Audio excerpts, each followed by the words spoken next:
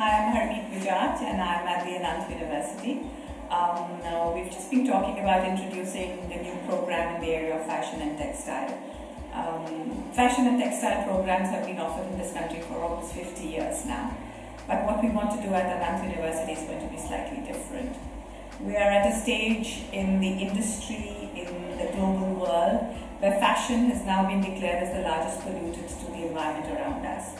So it's absolutely imperative that we think as to what fashion needs to be created for the future generations, which doesn't affect our environment. So that's exactly what we are planning at the Anant University.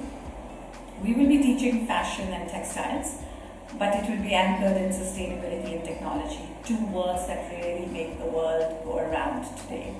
And we are hoping that this program, which is maybe unique and one of its kind probably in the world at this point of time, will be offering solutions to companies that are looking to offer sustainable fashion.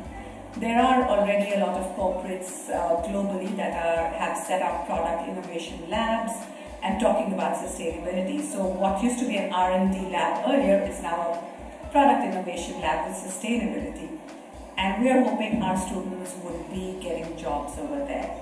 So the course will consist of all the traditional subjects of fashion, pattern making, textiles, printing, weaving.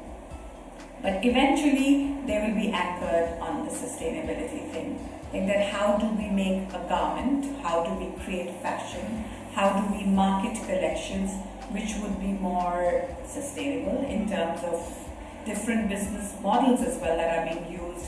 Models like renting garments, models like selling second-hand products, models like recycling and upcycling.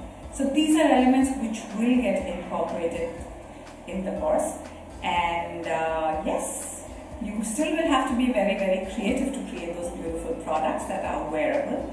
You will still have to think out of the box to create that magnificent piece that goes on the ramp, but definitely more conscious and more environmentally friendly.